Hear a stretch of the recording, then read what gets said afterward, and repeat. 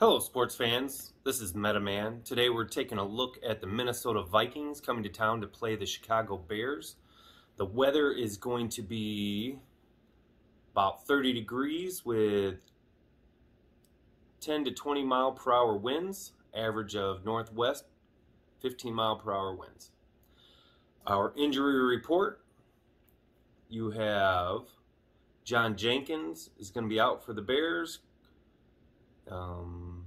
Sherrick McManus out, which is a safety, and their running back David Montgomery is going to be out, concussion.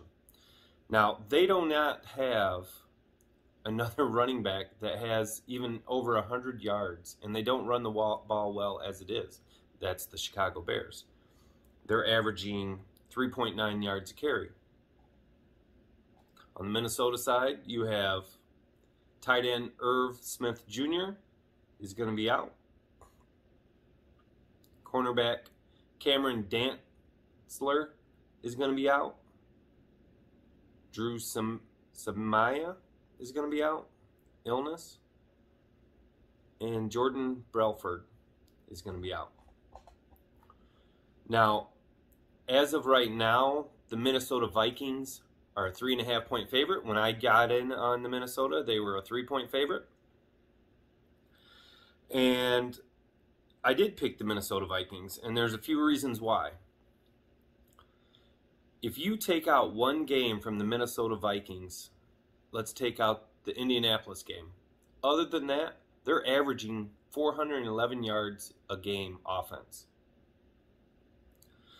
They're like 3 turnovers under 500, and Chicago Bears is like 3 turnovers over 500, as in to the good side. Now the Bears, some things to go along with the Bears.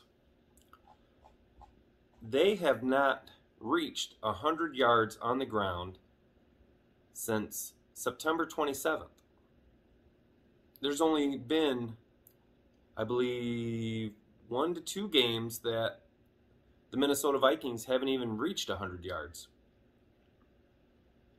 So this game is a game of contrast. Minnesota does pretty good at stopping you from getting in the getting into the end zone from the red zone. Chicago is number 1 in that. They're the best at stopping. Number 2 is Minnesota's number 2 in all of the NFL in scoring from being inside the red zone. Chicago is 2nd or 3rd from last in that. So they kind of even up in that aspect. But if you look at it as in weather, if anybody watched the game today with the Cleveland Browns, you've seen how big a deal the weather was. Now, the weather's not going to be like that tomorrow in Chicago, but let's say it's a fair weather game. The defense definitely goes on the side of the Chicago Bears. And I see people making a point that, hey, this Chicago Bear defense slowed down Derrick Henry. Well, Derrick Henry is a very good running back, but he's averaging right now 4.7 yards a carry. He was averaging 4.6 before this. Now, Dalvin Cook is in a different league right now. Derrick Henry did really well last year, and he's doing well this year, but he's not Dalvin Cook this year. Dalvin Cook is 6 yards a carry. That's 6 yards a carry. And I've watched a lot of highlight films of both. I watched the highlights. I watched the games. Dalvin Cook is just really fast coming out of that backfield right now, hitting that second level. Dalvin Cook is going to do better than what Derrick Henry did against Chicago Bears.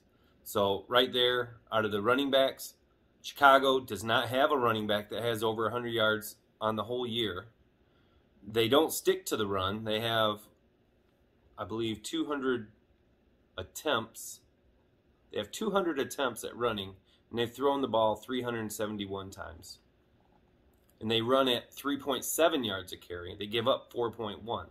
That's lower than average on yards per carry for their offense, and a little bit better than average on the defense too at 4.1.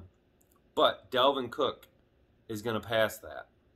And if he doesn't, then Cousins is going to have a lot better game than the Chicago Bears quarterbacks. Their quarterbacks are combined at 84.6. Now, their Chicago Bears pass defense is good and only gives up 84.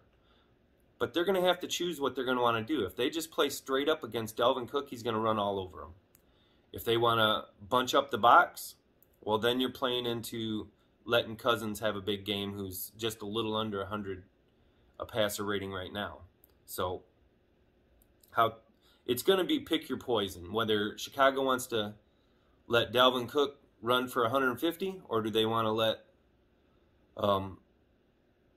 Cousins smash him with the good passes down the field. He's the league leading 8.9 yards a pass attempt right now.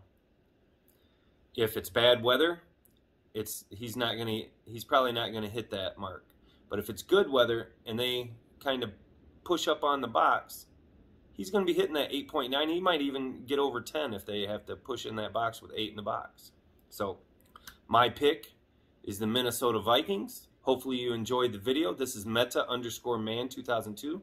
Please subscribe if you like how I break down the teams, and leave any comments of any way that you'd like to see it a little differently. But I like watching the games. I like taking apart the stats and figuring out what stats that are important to me. You guys have a great day, and hopefully you had good luck this weekend on your picks.